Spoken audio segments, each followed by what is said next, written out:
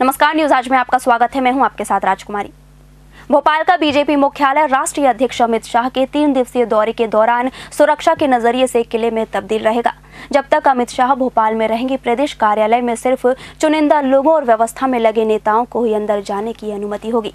Madhya Pradesh police के सुरक्षा अधिकारी सुरक्षा व्यवस्था का जायजा लेने के लिए प्रदेश कार्यालय का दौरा कर चुके हैं। वहीं अमित शाह के रुकने का इंतजाम उसी कमरे में किया गया है जिसमें कभी पार्टी कुशाभाऊ ठाकरे रुका करते थे। भाजपा अध्यक्ष अपनी 100 दिवसीय भारत यात्रा के तहत मध्य प्रदेश के दौरे पर आ रहे हैं। इस दौरान उनका पूरा ध्यान संगठन विस्तार, केंद्र एवं राज्य सरकार की योजनाओं को जनता तक पहुंचाने पर केंद्रित रहेगा। अमित शाह पार्टी पदाधिकारियों, मोर्चा, राष्ट्रीय स्वयंसेवक संघ से जुड़े संगठनों के साथ चर्चा करने सहित वरिष्ठ नागरिक, डॉक्टर, इंजीनियर, अधिवक्ता, उद्योगपति, महिला समूह एवं अन्य लोगों को सम्मेलन के माध्यम से संबोधित करेंगे।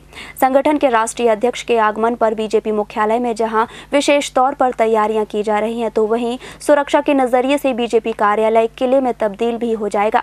अमित शाह के प्रस्तावित दौरे से पहले संगठन महामंत्री अरविंद मेनन भोपाल आकर पार्टी के कामकाज की समीक्षा करेंगे। इसके अलावा अरविंद मेनन प्रस्तावित दौरे में शाह की विधायक, सांसद, निगम मंडल और मोर्चा प्रकोष्ठों के साथ होने वाली बैठकों और कार्यक्रमों की रूपरेखा भी तैयार करेंगे। देखिए, भारतीय जनता पार्टी का मध्य प्रदेश का कार्यालय दीनदयाल परिसर एक बहुत सुसज्जित कार्यालय है। लगातार संगठन की दृष्टि से कार्यालय को और अधिक तैयार तकनीकी रूप से भी और सुविधाओं के तौर पर भी किया जाता है।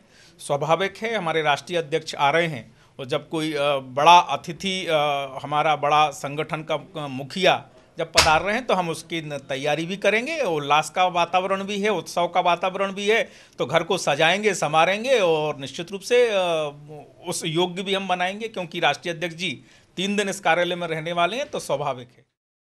गौरतलब है कि भारतीय जनता पार्टी के राष्ट्रीय अध्यक्ष अमित शाह सभी राज्यों में 3-3 दिन का दौरा कर रहे हैं, जिसे मिशन 2019 के मद्देनजर की जाने वाली तैयारियों से जोड़कर देखा जा रहा है। भोपाल से ब्यूरो रिपोर्ट, न्यूज आज। और इसी के साथ मुझे दीजिए इजाजत और आप देखते रहिए न्यूज आज।